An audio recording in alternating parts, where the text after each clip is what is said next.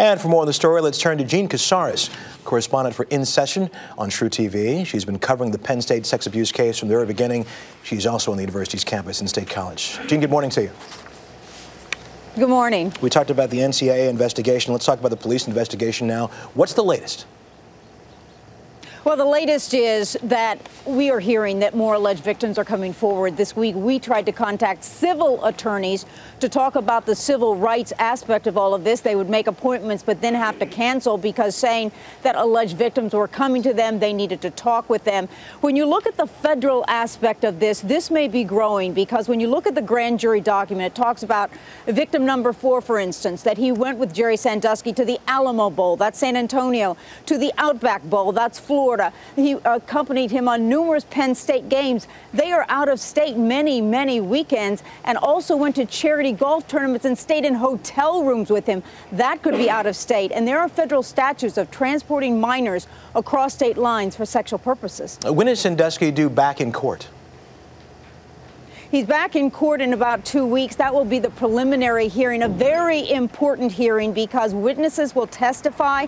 We will hear more. More will come out. The whole purpose is there probable cause to bind this over for trial? If so, then the case will go forward. Next would be called an information, which is like a complaint. Jean, as I said, you've been covering this story from the very beginning. What's your sense of the buzz around campus as the story, as more revelations come out about what was happening there allegedly? People are in shock.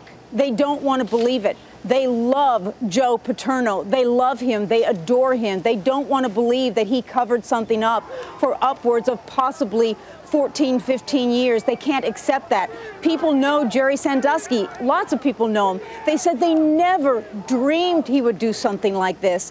And this is an area that the defense may want a trial to be held in because this is a campus that may support Jerry Sandusky. Let's talk about these allegations at Syracuse University. These allegations against basketball coach Bernie Fine were determined unfounded back by the university in 2005.